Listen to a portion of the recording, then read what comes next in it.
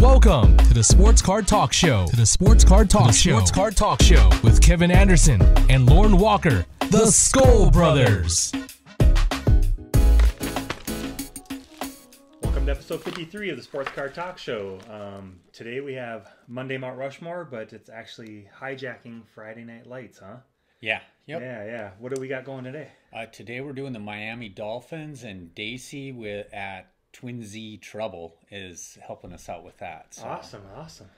Well, we'll get them on the line in a second here. I actually got a couple packages if we don't mind opening quick. Yep, yeah. I'm all right. jacked to see what you got. All right. I pre-cut. Got our cutter up there from MT Sports Cards. So yeah. This one was packaged really well. Oh, nice. Double packaged. Finally, I get a nice package. There you go. All right. So, it's James Worthy on card, 7 of 10, Opulence Basketball. Let me see that. That's nice. Sweet looking card, dude.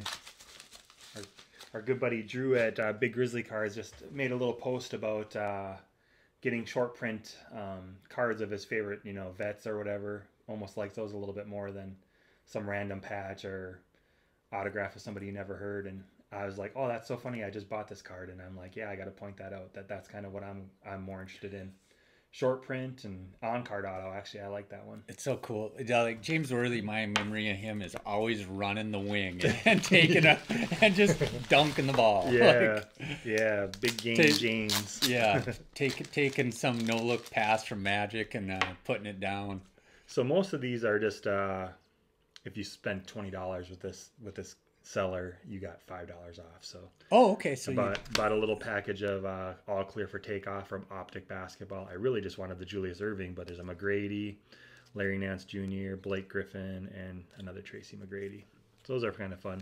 But the card I really wanted was a Michael Cooper on card from Panini Lux, 7 of 10, black card, gold border with silver ink.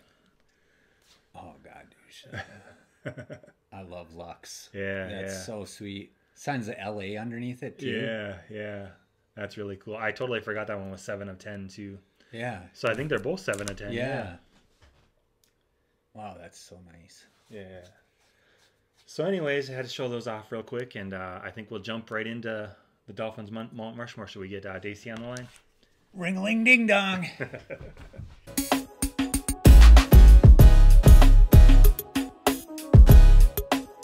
All right, we got Dacey on the line at Twin Z Trouble, going to help us out with the Dolphins Mount Rushmore. How are you doing today? I'm doing good. A little early, but that's why I get my coffee. Right. We appreciate you coming on. Definitely. So we know that you're getting ready to go through a little bit of change here. I saw on your Instagram post, and did you want to share that a little bit? Yeah, so I've been in the military. I'm actually coming up on 16 years. I'll hit 16 years in June. Something that I wanted to do ever since I was a young NCO was become a drill sergeant. Not really something I was actively pursuing as of late, but I got selected by the Department of the Army whenever I was looking for future assignments. I saw that I got flagged for drill sergeant duty. It's probably because of a school that I just went to. But it's something I'm really excited for, but because drill sergeant is so demanding and it's very time consuming, it could be very daunting at times, a lot of stress on the family. But the good thing is that it will take us back to the East Coast, because me and the wife are from the southeastern United States. My wife's actually from Dominican Republic, but a lot of her family's in Florida, Georgia. A lot of my family's in Florida, Georgia, and Alabama. So getting us back to where we actually just came from before we moved up here to the Seattle area. We were actually in the Columbus, Georgia area, which is where we're going to go back to. Well, you're about as far away from home as possible. Say again? I said you're about as far away from home as possible in the United States. It could be Alaska or yeah. Hawaii, which, Hawaii wouldn't be bad because it's the same climate, or it could be Korea. Or Germany, somewhere overseas. But as far as continental U.S., we're literally in the opposite corner. Yeah. 2,743 miles. Wow. I drive where I used to live. But it's good because the wife we'll have a little bit more of a support system there with the family being closer. They'll actually get to see grandparents and, nice. brothers and sisters and aunts and uncles and cousins and stuff. So we're really excited about it, but it's just that the school is very, very demanding because you have to memorize so much, because with the drill sergeant, you're literally teaching soldiers that are coming in, brand new civilians that are coming in, how to be a soldier. So it's starting from how to stand at the position of attention, how to salute, how to literally do anything and everything that is Army. So you have to memorize how to pitch each one of those classes on how to do it. So that's why it's very... And me being a perfectionist, I want to make sure I've already started reading the regulation and the drill sergeant tasks and the manual and all that stuff. So I'm trying to memorize all that stuff before I get there. So when I get there, it's just like second nature for me. So that's what I'm trying to focus on, is that because I know it's a no-fail option for me. Like everybody's like, "Are you sure?" And I was like, I won't fail. I was like, I'll let it kill me before I fail. Right. I'm just a big perfectionist like that. So I'm really excited for it. My wife knows that I'm really looking forward to it. But biggest thing of all is because it's going to get us out of here and back home, like exactly right where we want to be. Because after I finish my drill sergeant duty, I'll only have like about 2 years left before I can submit my retirement packet. So okay. That's if I want to do 20. If I want to do more than 20, then so I told the wife, I was like, we'll see about that. I'll see how the body feels, because right. Being this long and being in many combat tours and as many injuries as I've sustained, it's just like I don't know if my body wants to go any more than 20 years. Right. Well, that's awesome. You were selected for it, and congrats on that. And we want to thank you for your service. Thanks so much. Yeah. So maybe we'll jump into the topic on hand. We're super excited to see your Dolphins Mount Rushmore, your honorable mentions. Yes. We're excited, man. I love watching your channel and your Instagram, and I know it's going to be good. I just know. Yeah, I like I said, I was up late last night making sure I had everything good. Just some notes so I don't get kind of scatterbrained and start going off topic, and we turn this, short interview into, because I can talk all day about the Dolphins. And like I mentioned previously, I had to reach out to one of my buddies who's a huge Dolphins fan, and I had to put my biases aside, his biases aside, to come up with a list that why each of these people deserves to be where they're at, with another honorable mention, which is the jersey I'm wearing. More of a recent player who's no longer with the team, unfortunately, but, we can get to that whenever we get on that subject. Sure. So, yeah, whatever you want to jump in. I think we'll start with honorable mentions. Is that good? Yeah, honorable mentions is good. All right. So first honorable mention is going to be Mark Clayton. He's one of the Mark brothers. He was drafted. He's a wide receiver, drafted in '83. He's drafted in the 8th round, the 223rd pick overall. 5-time Pro Bowler, 2 NFL receiving touchdown leaders in 84 and 88, career 582 receptions, 8,974 yards, 84 touchdowns. He's tied 39th for receiving yards. He's 13th for touchdowns all time. He holds the Dolphins record for most receiving yards and touchdowns in a single season. And then he was Dan Marino's favorite target whenever they played together. And they were actually named one of the most prolific tandems of their time whenever they played, and probably still today. Just all the things that they did. And he was paired with Mark Duper, Mark Super Duper, to form the Mark brothers, which was pretty awesome. And at the end, something that was really interesting, at the end, if you guys watched Dan Marino's Hall of Fame speech, right at the end of his speech, Clayton was actually in the crowd, and he ran through the crowd, and Dan Marino threw a pass from the stage so that Mark Clayton could catch one last pass from the Hall of Fame quarterback. Cool. Oh, awesome. So yeah, it's pretty cool. Really good. Next, we have Mark Super Duper. Obviously, if you have one Mark brother, you have to have the other. Mm-hmm. He was drafted the year before, same position. He was drafted the year before Mark Clayton was. He was drafted in the 2nd round. He was the 73rd overall pick. He's a 3-time Pro Bowler, 511 career receptions, 8,869 yards, 59 touchdowns. His best season was in 84 and 86. In 84, he had 71 receptions for over 1,300 yards. 86, he had 67 receptions for over 1,300 yards.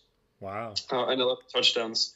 He had 4 seasons with 1,000+ yards, and he's the only the second Dolphin to eclipse 7,000 receiving yards. Another interesting fact about him was he was actually diagnosed with CTE, and he came out about it and disclosed that he was diagnosed with CTE in November of 2013. If you guys aren't familiar with what CTE is, if you're familiar with the movie Concussion, what they were finding out was wrong with the players from getting all those hits over so many years. Which is kind of sad that he was diagnosed with CTE. I can relate to being in my military career and my occupation. I can relate to brain trauma because I do suffer from TBI and PTSD and stuff like that. Our third honorable mention was who I wanted to be on Mount Rushmore, but that there was somebody that took his spot. Jason Taylor, defensive end, absolutely monster dude. Yes. I have a lot of stats here on the sheet, so I'm going to try to go through just as quick as I can. He was drafted in '97. This is one of the guys that I grew up watching, absolutely loved Jason Taylor. Watched Dan Marino towards the end of his career. But he was the 3rd pick, 73rd overall. He was inducted in the Hall of Fame in 2017, as you guys know. 4th most all-time for forced fumbles with 47. Tied first all-time for fumble recoveries with 29. 7 all-time sack leader with 139.5 sacks. All-time leader in fumble recoveries for a touchdown at his position was 6. And then also number 1 overall in his position for touchdowns, return for touchdowns, which is 3. He was the NFL Defensive Player of the Year in 2006. He was the Walter Payton Man of the Year in 2007, and he was on the 2000s All-Decade team. Had a really great career, obviously absolute monster on the field. NFL sack leader in 2002, 6-time Pro Bowler. His career, he had 775 career tackles. Interesting fact that a lot of people don't know is that Jason Taylor is actually married to Zach Thomas's sister. Oh, really? Oh, wow. He is. He's married. A lot of people didn't know that. A lot of people, that's something that I found out. It was a few years ago, I actually found out about it. I was reading an article. It was right after he was inducted in the Hall of Fame. I was reading an article and found out that I knew him and Zach Thomas were really close, but I did not know that he actually married his sister. So when I found that, I was like, that's pretty cool. Yeah. You play with your sister like this. Does that cross the boundaries? Does it not? It's really interesting. Yeah. So then, speaking of Zach Thomas, the last honorable mention that I have on the list is Zach Thomas. This guy was absolute monster on the field as well at his position, middle linebacker. A dude that I really liked. I used to have one of his alternate jerseys, the orange one. I wore that all the time, every Sunday with my uncle. And my uncle was a Dolphins fan. My dad's not. My dad's a Kansas City Chiefs fan. So I told Alan when we first started, when I first started doing it, I was like, most of my family's Chiefs fans. And he's like, well, what's wrong with you? And I was just like, I grew up watching Dan Marino. I grew up not far from the stadium. I grew up watching Dan Marino and the Mark brothers and Zach Thomas and Jason Taylor and all those guys. Ricky Williams also. A lot of really great guys coming through. And I was like, we're the only team that has a perfect season. Yeah, I know that happened in '72, and I don't like living the past, but I mean, we're the only team to do that. So right. So Zach Thomas. So do you pop the? Do you pop in '96? Say again. I was just gonna say, do you pop champagne when the last undefeated? I always root for, I'd like to see somebody break the record, but maybe, after Shula and all the 72 Dolphins guys are long gone, But yeah. I hope it gets beat by anybody but Tom Brady, because I just right. I root against him every single year. Can't deny, his talent and Bill Belichick's talent, one of the greatest football minds of all time, but I can't root for him. I can't. I root against him every single time. Oh, yeah. I can completely understand that. That would be like us rooting for the Packers or the Bears or, interdivision. There's too much hate there.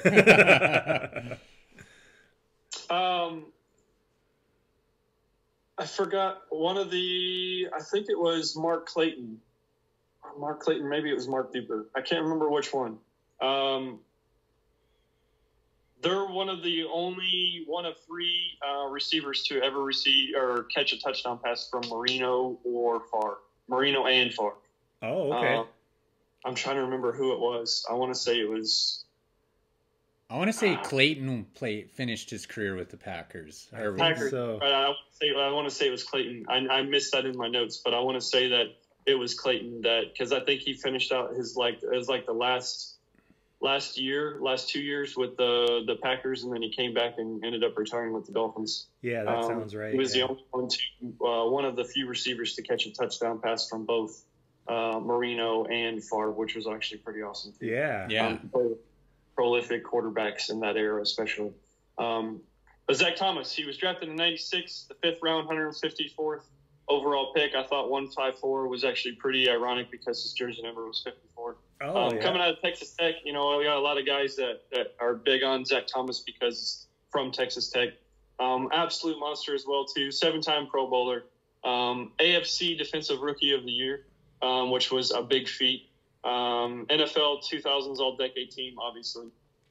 Only 2 linebackers in history have more combined tackles, than Zach Thomas. And that is going to be Ray Lewis and Junior Seau. Oh, wow. And Junior Seau is obviously another great Dolphin that I watched growing up, too, who was diagnosed with CTE and actually committed suicide because of it. Well, at least that's what reports say. Excuse me. And then Ray Lewis coming out of the University of Miami, go you. Linebacker as well, too. So only 2 linebackers in the Hall of Fame are the only people that have more combined tackles than he does. So Zach Thomas has 1,720 all-time. Ray Lewis has 2,061, and then Junior Seau has 1,846. Wow. So pretty big feat. And then he has 20.5 sacks over all-time, 17 interceptions, 4 pick sixes, 17 forced fumbles, 8 fumble recoveries. Why this guy is not in the Hall of Fame, I have no idea. If you check his stat line, he's very close to Brian Urlacher. In some categories, he's a little bit less. In some categories, he's actually a lot more. But for Zach Thomas not to be in the Hall of Fame, I'm one of his biggest supporters. I'm hoping that he gets put in the Hall of Fame. Yeah. I absolutely love what he did. Just absolute monster. Him and Jason Taylor playing together, just – the Dolphins, after Marino left, the Dolphins were more known for their defense than they were their offense because we didn't have any. I don't think anybody will ever replace Dan Marino or anybody that we had on the offense, but our defense has always been known down in Southern Florida. In college and in professional, because you look at all the big defensive players that came out of the University of Miami in the 80s, 90s, and 2000s, just a lot of Hall of Famers, a lot of big talent. 11 of our starters got drafted in 2004, a lot of them, and then the late 90s too. And also his the linebacker class that Zach Thomas was drafted with was actually Ray Lewis, Teddy Bruschi, Donnie Edwards, and Kevin Hardy. So a lot of big names that he actually was drafted with, and to have as good a career as he did with all those other guys as well. It is even more reason for him to get put in the Hall of Fame because he had a lot of competition to outshow, and getting defensive rookie of the year over Ray Lewis and Teddy Bruschi is just like, and Ray Lewis is in the freaking Hall of Fame, so why can't Zach be? Right. So the other honorable mention would be Cameron Wake. Someone as of late on the defensive side of the ball is Cameron Wake. He was actually undrafted and picked up by Miami. He went to Penn State for a little bit, then he transferred to the University of Michigan. Absolute monster on the field. He was the staple of our defense for so long. Then they brought in Sue, and we got rid of Olivier Vernon, who's actually from the University of Miami. And whenever Cameron Wake got hurt, Olivier Vernon really took off. Jared Odrick also. And then we picked up Sue for that big contract. I don't know why we did that because I think our defense was a little bit worse than it was before we had Sue. But got hurt I think it was 32 when he got hurt. And then he came back that next season and was number 4 on the sack list for the year in the NFL, which being that old and being able to come from a ruptured Achilles, and still being able to play at that level is something amazing. But, you know, he got older and Miami didn't want to give him money. And so he went to Tennessee with Ryan Tannehill. And look at what Cameron Wake's doing and what Ryan Tannehill's doing in Tennessee. Right. So, I know me and my kid were looking, and like Cameron Wake's like 37, and he started out the season with like 3 sacks on the first game or something like that. It's like, holy cow. He's a monster. He's an absolute beast. And yeah. I'm really big on dudes that are undrafted because they have the most to prove. They go out there and they play their heart out because they know that it could be the very last game. Philip Lindsay, another undrafted dude that I absolutely love watching. Preston Williams, he was the receiving leader in FBS and was not drafted, and we picked him up. So I'm a big fan of undrafted guys because I think, honestly, they have a lot of better careers than some of the drafted guys do.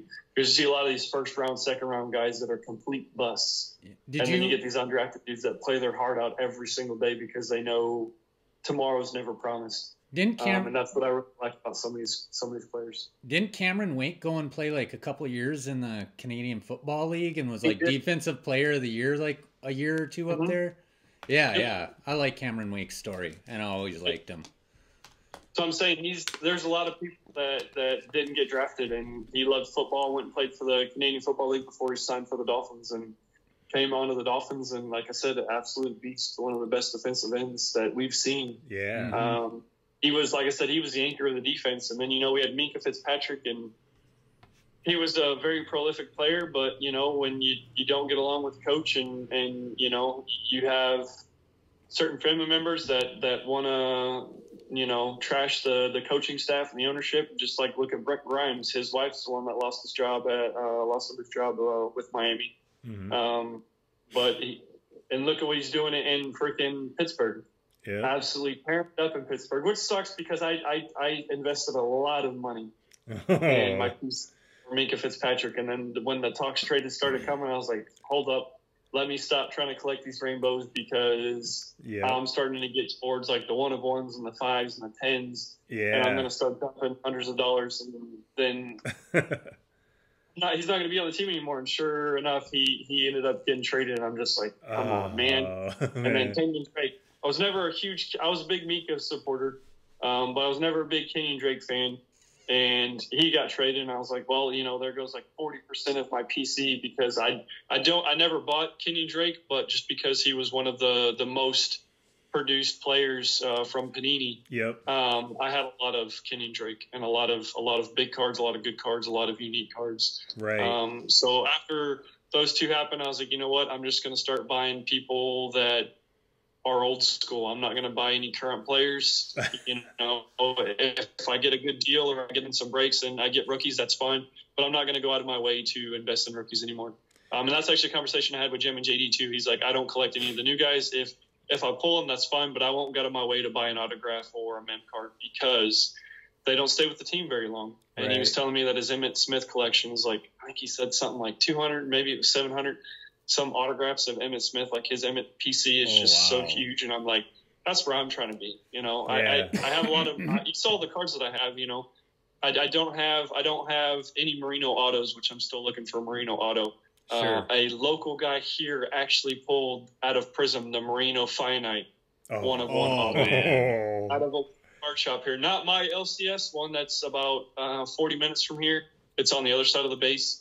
Where my buddy lives. It's about 10 minutes from my buddy, Greg, the one that helped me with the list. Oh, yep. And he showed me that, and I got sick to my stomach. And I'm like, man. I said, what if I would have walked? Because I've gone there a couple of times. Like, what if I would have gone to that shop and bought that? Like, I've pulled some really big Merinos, but never an auto. It's just a mem patch. Yeah. But another honorable mention I would probably say for the Dolphins on the offense would be Ricky Williams. Phenomenal running back. It's just unfortunate, you know, what happened to him. And I think it's kind of funny because if you look at a lot of his autographed memorabilia, especially his mini helmets, you'll see where it says from Heisman to High Man. He'll sign Ricky Williams, smoke weed every day. Some funny, you know, comical relief. I was like, yeah, it's unfortunate, you know, that you smoked weed and you got banned from the NFL, but he was a really good player and, you know, a face of the Miami offense for quite a while, you know, in the early 2000s. Absolutely love that dude. And I have quite a few of his cards as well, too. Awesome. So if we go past the honorable mentions and get on to Mount Rushmore. Yes. So all of these guys are going to be from the 72 Dolphins. Reason being was just because that was like the Dolphins are always known for the perfect season. They're always known for Don Shula and Bob Greasy, and a lot of these players that helped get the perfect season. But also Don Shula being able to re-engineer a lot of them to be the Hall of Fame players, or re-engineer them to completely revolutionize the positions that they played. So the first one obviously being Coach Shula. So he joined the Dolphins in 1970, and he coached all the way up until 95. And then after 95, that's when Jimmy Johnson, who was also another big, U coach and Miami coach, he transformed the team. After he came in 1970, he absolutely transformed the team. He's the winningest coach of all time. To this day still. Belichick, if he keeps playing, he might potentially surpass Don Shula as of right now. He's still the winningest coach of all time. So just a stat line for him. Regular season, he has 328 career wins with 156 losses and 6 ties. So he's at a 6-7-6 record. Postseason, he's 19-17. The postseason record's not as great, but that's still on the positive side. It's above 500. It's at 528. And then, so that puts him at a career of 347 to 173 and 6. So for a career of 665, which is pretty good for being a coach that long. He was 4-time APA coach, NFL coach of the year. And then he's obviously on the 90s all-decade team. The second one, which is who he really helped revolutionize that position, was Larry Zonka, or Zonk as they started calling him. So early in his career, he was drafted. He was drafted in 68. He was in the first round, the 8th pick overall. He's in both college and the NFL Hall of Fame. He was inducted in the Hall of Fame, actually the year I was born in 87. But he had a very rough career. He used to lead with his head and charge with his head and not his arm or his body. And that's one of the things that Coach Shula and the offensive coordinator, who was it? I'm trying to read my notes here. Coach Tessif. I hope I'm saying that right. Coach Tessif. So Don Shula and Coach Tessif actually helped him run. Like, this is how you need to run. You need to lead with your arms. You need to lead with your body. Helped him, developed him, re-engineered him in a sense to be the Hall of Fame player that he was. So early on, he got a lot of concussions, broken nose, broken jaw, busted his eardrum a lot because he was always leading with his head and in a sense, like running into a brick wall head first. But after the coaching from Tessif and Shula, he was known as a bulldozer or a battering ram because he would just absolutely power through dudes and drag an entire team through the mud and get an extra 5 or 6 yards. He was obviously, 2-time Super Bowl champ, Super Bowl 7 and 8. He was a Super Bowl 8 MVP, so that's a big feat. So a dude that started off really early as not being that great of a player, and then Don Shula came in and helped him get Super Bowl 8 MVP. 5-time Pro Bowler, comeback player of the year in 79. So after the Dolphins, he went to, I want to say it was like something similar to like the Canadian Football League. I don't think it was the Canadian Football League back then. But he left the Dolphins and went to another football league, I guess, and then ended up coming back to the Dolphins in 79, where he was player comeback of the year, or comeback player of the year, sorry. Playback comeback of the year in 79, and then after that year, the Dolphins and him couldn't agree on a contract, so he ended up just retiring in 79, and they actually retired his number. They retired number 39. So there are quite a few guys from 72 and from the 80s that played with Miami that their numbers are retired, and that's why you don't see those numbers or will never see those numbers again. Right. Let's see. He was an outstanding pass blocker. Like I said, revolutionized the position.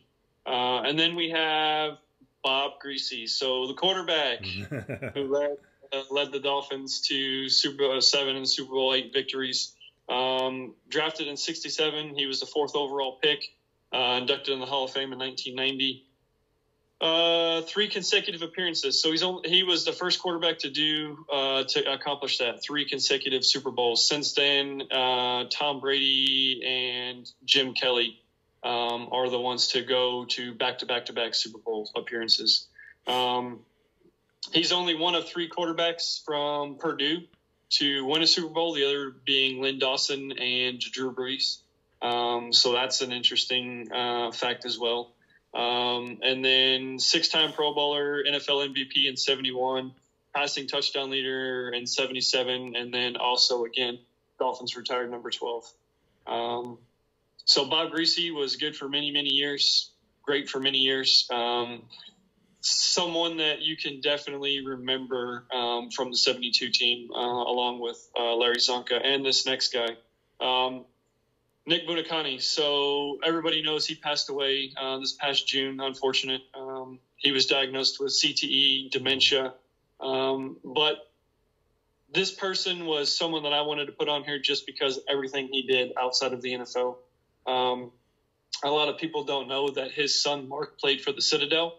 And he actually had a spine injury in 85. He suffered a spinal cord injury from tackling and ended up becoming quadriplegic. Oh, wow. In 85. So he was the co-founder of the Miami Project to Cure Paralysis, and that organization is now one of the world's leading researchers in neurology and neurological research centers. He also started the flag football movement for kids under the age of 14 not tackling in football because the child's mind or the brain is still not quite developed yet, and to have them suffer concussions and some of the things that he suffered through his career, he was trying to prevent that for kids at a young age. So he was a big supporter of that. But he was drafted in 62. He was actually drafted by the Patriots in 62. And then he ended up coming over to the Dolphins. I want to say he played 3 or 4 years with the Patriots before he came to the Dolphins. He was the 13th, round 13, the 102nd overall pick, NFL Hall of Fame in 2001. He played with the Dolphins. So he played with the Pats for 7 years. Played with the Dolphins from 69 to 74, and then again in 76. 2-time Super Bowl champ again. Part of the perfect season in 72, 2-time Pro Bowler in 72 and 73. So the same season that we went to the Super Bowl, he made it to the Pro Bowl. He had a career 183 games with 32 interceptions. His leadership on the Dolphins made him one of the cornerstones of the defense. Absolute leadership. I was actually reading some of the stuff that his players, the other players and coaches said about Buoniconti whenever he was on the team. He cared about everybody. His leadership style was next to none. They have never dealt with anybody that was as professional and cared as much and had the leadership qualities that Nick did. And that's something that is really hard to find, especially with some of the newer players, because some of the newer players, they get kind of self-righteous, self-centered, selfish, they care about them. It's all about me. What have you done for me lately? Not what can I do for the team? And today it's all about money. Like back then it was about the heart and the drive and, wanting to win and play the game. And today it's more focused on money, which is kind of sad. But again, that's kind of why I like watching college a little bit more, college a little bit more than NFL, because with the defensive ends, especially, or not the defensive ends, the defensive backs, especially, and the wide receivers, it's becoming more of, Antonio Browns and, the cornerbacks and all that kind of stuff. It's all eyes on me. Like I have to be the center of attention or I'm going to throw a fit. And it's very unfortunate. You get some of the younger guys too, like look what happened to Johnny Manziel.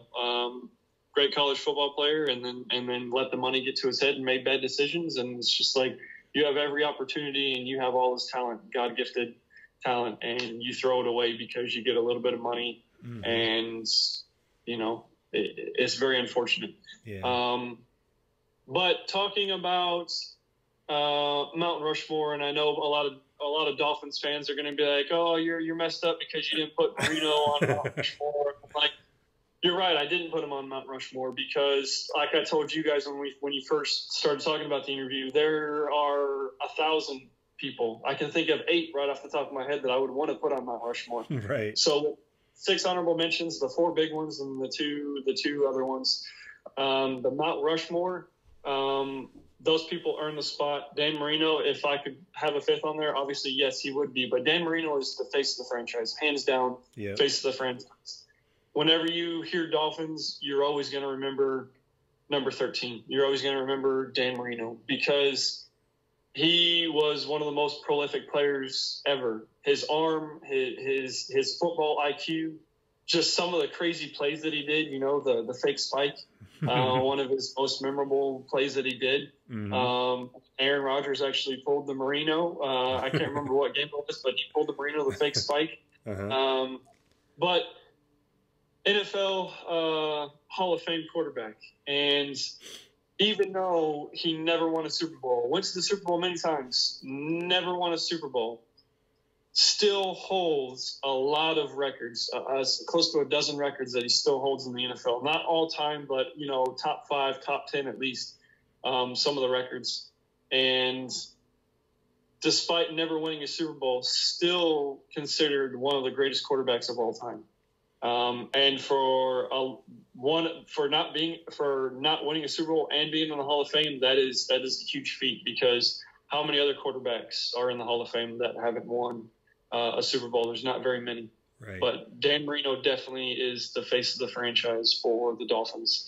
Every time you hear Dolphins, you're always going to think of Dan Marino. You might think of Shula, you might think of 72.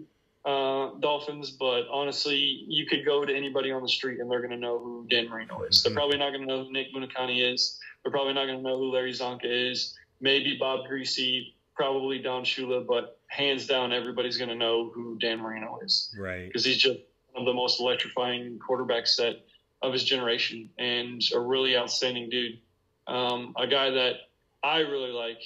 Like I said, I really enjoyed watching him and the Mark brothers growing up, and then after they left, the Zach Thomas and Jason Taylor, and that's when you'll never see me with an offensive jersey. The only offensive jersey I have is Dan Marino. But all my other jerseys are defensive players just because I'm a big defense guy. Nice. And Dolphins are known for their defense now. They're not known for their offense, Right. You have somebody that worked under Belichick, the dynasty, and Flores. So people are criticizing them heavy, talking about tanking and this and that and the other. And do I think they're tanking? There's been some plays where I'm questioning, like maybe they really are tanking. But, just the excitement from when we got our first win and when we got our second win, the genuine excitement just to see that sparkle in the coach's eyes for getting his first win as a head coach. It's like, I find it hard to believe, with that being that genuine on a win, that they're actually trying to tank. And I know we need a lot of help on the offense. We need a little bit of help on the defense. And I'm hoping that with Flores as head coach now, he knows what he's doing. We did get a lot of draft picks for Tunsil. I wasn't really happy about it, but I understand the method behind the madness. Minka Fitzpatrick, same thing. I know we got a lot of picks from him. We got a lot of picks from Tunsil. We got a lot of picks for a lot of things. So Dolphins don't have a great track record when it comes to drafting. So I'm hoping that Flores can change that. Yeah, hopefully. I really hope Flores can change that. And I know it's going to be a few years, like probably 4 to 5 years before the Dolphins become relevant again. And honestly, this year I haven't watched much football, not professional football anyways. I just, with everything with Antonio Brown and a lot of the other stuff going on in the league, Myles Garrett, a lot of that stuff, it's like, come on, man. I actually watched that game, and when I saw that, I'm just like, what in the world? Like that, there's a lot of stuff that happens that, a lot of people don't look at, but I'm just like, a lapse of judgment just ruined your career. Yep. And it's very, very unfortunate. But, I'm always going to root for the Dolphins. I'm always saying, we're going to – I still say it today. I was like, we're going to come back and we're going to sneak that last wild card spot, and then we're going to win the Super Bowl, and we're going to have to deplete my savings to go get tickets to the Super Bowl. It is in Miami this year, and I'm just like, to attend the Super Bowl in Miami and have Miami in the Super Bowl, I'm like, that's my dream. I was like, I'm happy. I can die tomorrow and be happy because I've seen the Dolphins play in the Super Bowl in Miami. Yeah. Is that really going to happen? No, but I can dream, Right. I can hope, and that helps me look forward to next year. Yeah. And it's like, then it's countdown to next season, Right. in the draft and seeing what's coming on. And, Tua obviously got hurt and everybody's talking about tanking for Tua. And, do I hope we draft Tua? No, I really don't think that he's as good as some people say he is. He struggles a lot with better defenses, and he's a lefty. There hasn't been a lefty on an active roster since Michael Vick, and if you try to compare Tua to Mike Vick, you are smoking something because he's not anywhere near Michael Vick. I think the only person that you could kind of consider close to Mike Vick would be Lamar Jackson, recent quarterbacks. Right. Just of his style of play and how he plays. And then before him was, I believe it was Steve Young was lefty. I want to say Steve Young was lefty. Yep. Yeah, he was. And then Boomer Esiason. Those were the only other three lefties that had successful careers. Mm-hmm. So there's not very many people that are lefties, and his release is slow. And like I said, he just struggles. And not only that, he dislocated his hip from a play from getting hit, and a hip injury, that's your trunk, that's your base, that's where everything is coming from. Right. And I don't know if he'll ever be able to fully recover from a hip injury. Right. It's like when you get injured once, like that's something to recover from. Like hip fractures or something I see a lot in the military, and you never recover from a hip fracture. No. Especially in football where you use your legs a lot. Like Right. He'll never be as mobile as he was. He'll never Right. be, because there'll always be that chance of re-injuring himself. So Right. I think that he could have done something great. And I could be wrong. I've been wrong before, but I think he's going to fall off the draft boards, and maybe he'll be a late round pick. Maybe we'll pick him up late, or maybe he'll be undrafted and he'll get picked up late, and then maybe he'll surprise somebody and be a franchise quarterback someday. I don't know. Right. But I just hope that we focus on other areas before we focus on a quarterback. A quarterback that I'm really looking at is Lawrence out of Clemson. Yep. Hopefully he doesn't declare this year, and hopefully he waits another year just to develop a little bit more. But and Hubert from Oregon State, from Georgia, I don't. Maybe Jalen Hurts. Those are kind of the top end guys, but I really don't see any franchise quarterback in any of the draft class this year. Right. Potentially, but we need a lot of help on the O-line. We need a little bit of help on the defensive line. I think we're pretty decent at running back. We're pretty good on receivers. But it can always help to add depth. But we need to start focusing on other areas before we actually draft another quarterback. Maybe if you put those resources into the rest of the team, maybe Rosen might be your guy. And that's what I'm saying. Like, I was really, the whole Rosen situation, they did him dirty. Like, I mean, I can understand Kingsbury, wanting to get a guy that he was there with early in his career. But it's like, you drafted Rosen, in the first round last year. He didn't have an O-line. And it's like, looking at the O-line, put any other great quarterback behind that line, Tom Brady, Brett Favre, anybody, any great quarterback. Are they going to have a successful year? Are they going to have a winning record? Probably not, because the O-line is the staple of the offense. If you don't have an O-line, you can't block for passing. You can't block for rushing. You can't do anything. And it's like, without an O-line, you can't do anything. So to be like, oh, he sucks, but really it's the offensive line that sucks. Mm-hmm. Yeah. You can't gauge a guy's talent. And, I mean, look at Kyler Murray. Yeah, he's putting up great numbers, but look at the record. They're still not winning. Right. You know what I'm saying? Yeah. So whenever they're talking about Rosen's our guy, I know you don't want to disclose your strategy with other teams, but I'm like, you have the number one overall pick. So people are going to have to sell their house and their kids and their dog Right. to try to get the number one spot. You could have done anything you wanted with that number one spot. And taking Murray number one overall, like that's kind of dirty, saying that this guy's our guy, and then draft night you give him a call like, hey man, we're sorry, we're gonna retract our statement saying that you're our guy and we're going to trade you to the Dolphins. Right. I was happy he came to us, and I'm like, he's got some talent. I mean, he does have talent, but seeing how they gave away our offensive staple, and I can understand the Jeremy Tunsil trade, because he was at the end of his rookie contract, and you don't want to make the highest player on your team an offensive lineman. Right. Usually the highest paid player is going to be quarterback on offense, and then maybe a defensive back on defense, or a defensive end on defense. But to have an offensive lineman, the highest paid person on your team, that's not really a good look. So I can kind of understand that. But I don't know. Do I think Rosen's going to be with us next year? I kind of hope so. I would really like to see them, develop Rosen into a quarterback. He didn't get the start.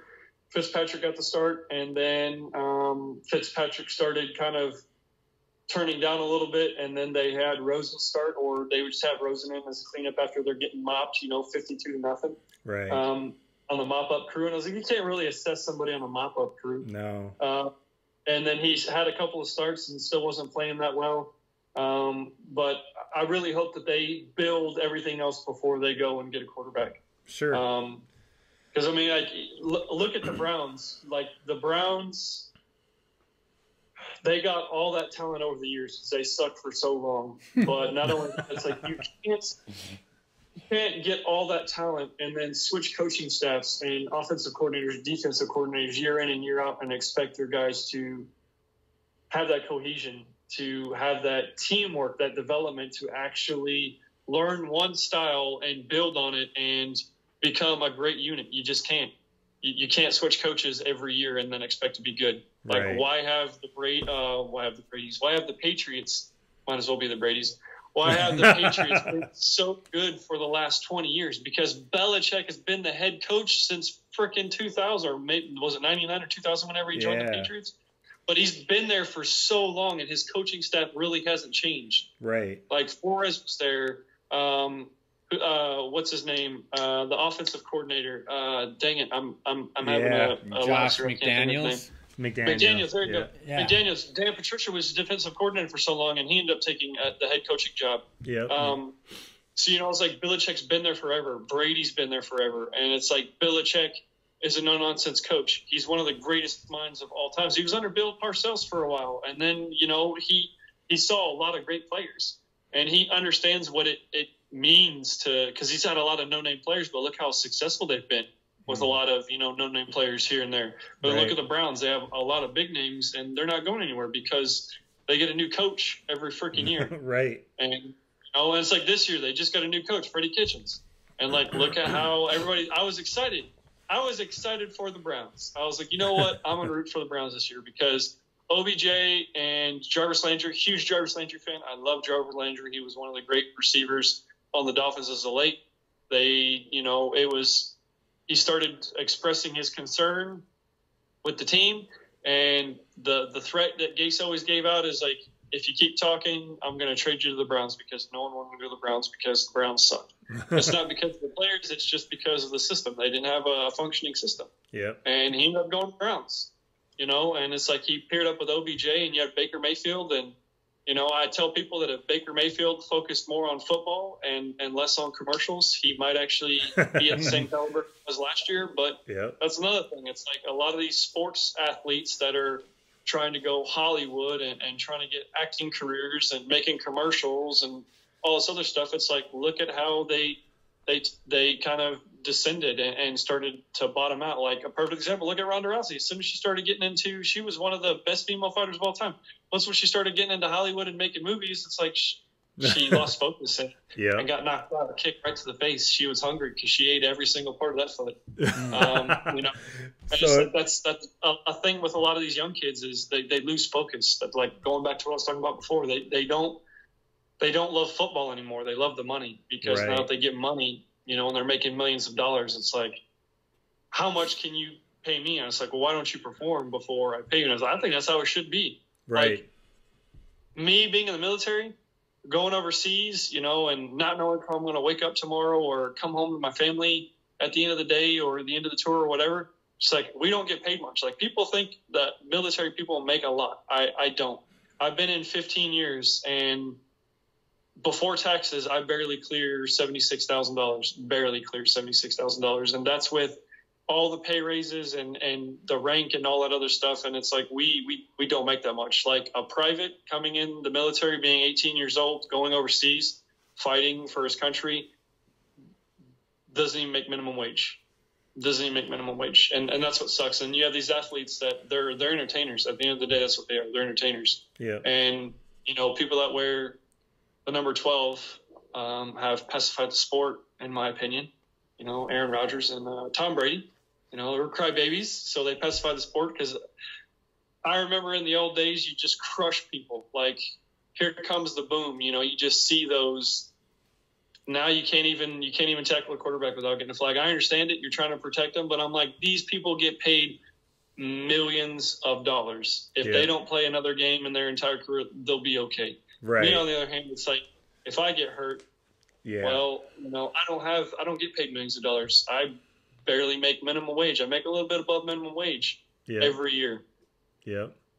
But, you know, at the end of the day, it's like, if I do get hurt, you know, they just cut me a pink slip and say, hey, have a nice life. And, you know, the VA sucks, and, you know, you're going to struggle your whole life. And, you know, it's really unfortunate. So a lot of these guys, like, I just can't understand, like, why are you guys crying? Like, you are very fortunate. You have a gift, a talent, and you get paid to do what you love. I get paid to do what I love. I absolutely love the military. That's like, the military was my first life, you know. So that's why I tell the wife, I was like, military's always been there for me. It's always looked out for me.